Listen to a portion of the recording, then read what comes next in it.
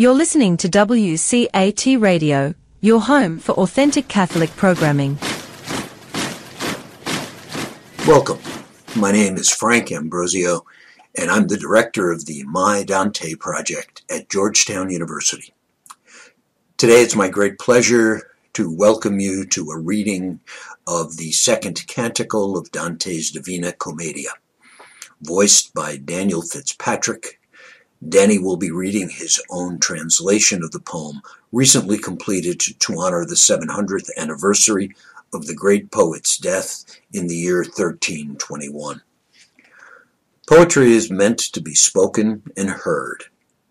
Listen now as Dan Fitzpatrick reads the Purgatorio, the great story of the rebirth of human hope.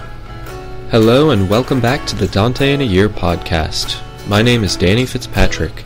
Today we're continuing with Dante's Purgatorio, Canto 12. Paired as oxen that go yoked, I went with that burdened soul, as long as the sweet teacher suffered it. But when he said, "Leave him and cross over, for here it's good that each, as much as he can, propel his ship with wings and with oars," I write it myself, as one who would walk among men, though it happened that my thoughts remained baited and inclined. I moved on and followed freely in my master's path, and both of us now showed how lightly we went. And he said to me, "Turn your eyes downward. It will be good, by easing the way, to look at the bed of your feet."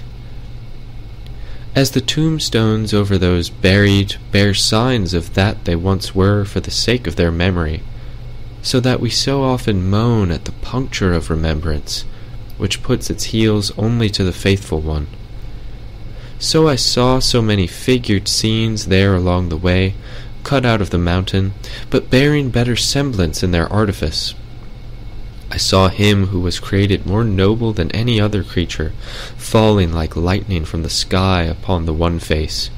I saw Briareus cast down, fixed by the celestial shaft, there in another place, heavy on the earth in the mortal chill. I saw Timbrius, and I saw Pallas and Mars still armed around their father, marveling at the giant's spread members. I saw Nimrod at the foot of his great labor, as though stunned, and those who were with him in Shinar in his pride gazed upon him. O Niobe, I saw you with eyes that sorrowed, sculpted upon the street among your 7 sons and daughters dead. O Saul, you appeared as you died upon your own sword there on Gilboa, which later felt no rain nor dew. O foolish Arachne, I saw you too, already half arachnid, so sad upon the tatters of the work that brought you such ill. O Rehoboam, here may your image give no more menace, but filled with fear it is borne upon a chariot, without another one to chase it down. Still the hard pavement showed how dear Alcmaeon made the ill-starred adornment seem to his mother. It showed how his sons flung themselves over Sennacherib within the temple, and how, with him murdered, they left him there. It showed the ruin and the raw slaughter that Tomyris wrought when she said to Cyrus, "You thirsted for blood, and I have filled you with it." It showed how the Assyrians fled routed after Holofernes was killed, as well as the relics of the massacre. I saw Troy in caverns and ashes. O Ilium, the image my eyes discerned then, showed how lowly and wretched you were. What master is there, whether of brush or of stylus, who could have drawn out the shades and traces that there would make the subtlest genius marvel? The dead seemed dead, and the living alive. He who saw the truth saw no more than I did, as I walked with my eyes inclined. Now swell your proud way with lifted visage, children of Eve, and don't incline your face that you might see your evil trail. Already we'd wound more around the mountain, and the sun had spent more of its way than my soul, so fixed, had figured, when he who ever attended that before him as he walked commenced, "Lift your head, there's no more time to walk in such suspense, See there an angel who's prepared to come toward us. See the sixth handmaid who returns to her service of the day. Adorn your eyes and attitude with reverence, so that he might delight in sending us above. Think that this day will never break again. I was well used to his admonitions not to lose a bit of time, so that on that matter he couldn't speak to me obscurely. Toward us came the lovely creature, dressed in white, and with what seemed the trembling of the morning star in his visage. He spread his arms, and then he spread his wings. He said, "Come. Near here are the steps, and now one ascends so easily. Many come to dismiss this invitation. O human race, born to soar upward, why do you so plummet at a bit of wind?" He led us where the rock was cut. There he beat his wings upon my brow. Then he promised me the way was sure. As on the right hand, to scale the mountain where sits the church that subjugates the well-ruled city over Rubicante, the wild rising of the mountain is broken by the stairs that were made in an age when rules and measures were secure. So the bank that there so swiftly falls from the high gyre is slowed, but here and there the high rock sheers near. As we were bearing ourselves there, voices sang, "Beati pauperes spiritu," so that speech could not describe it. Ah, how different were those from the mouths of hell! For here one enters to songs, and there below to ferocious laments. Now we were mounting up the sacred stair, and I seemed to myself to be much lighter than I'd been advancing upon the plain. At which I, "Master, tell me, what grave thing was lifted from me, so that in going it's as though I feel no fatigue?"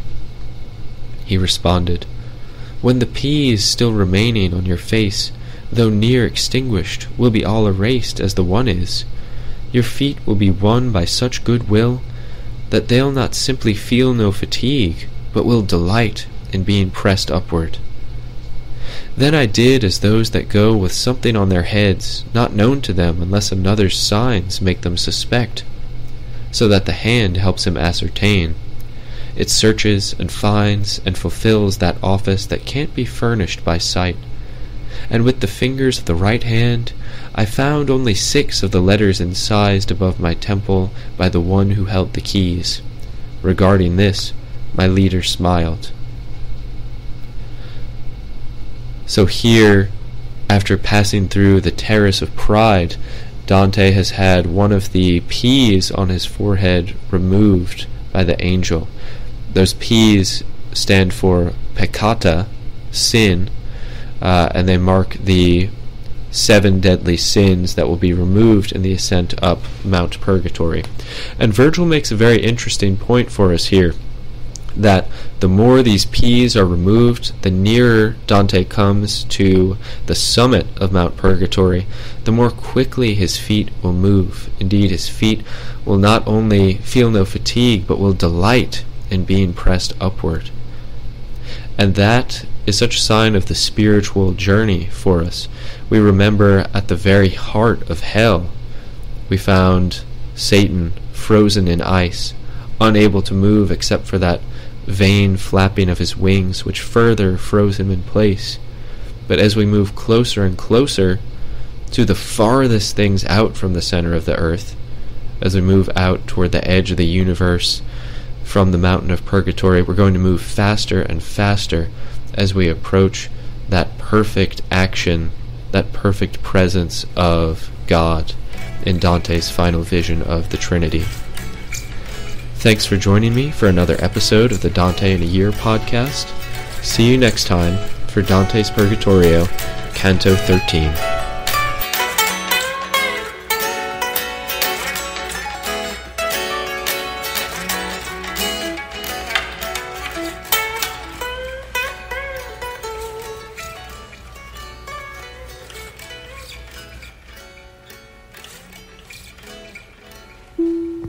Hello, God's beloved. I'm Annabelle Mosley, author, professor of theology, and host of Then Sings My Soul and Destination Sainthood on WCAT Radio.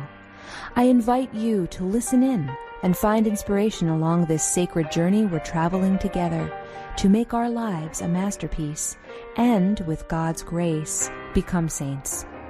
Join me, Annabelle Mosley, for Then Sings My Soul and Destination Sainthood on WCAT Radio. God bless you.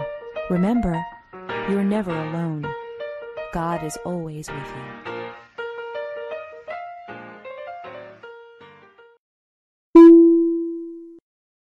Thank you for listening to a production of WCAT Radio. Please join us in our mission of evangelization. And don't forget, love lifts up when knowledge takes flight.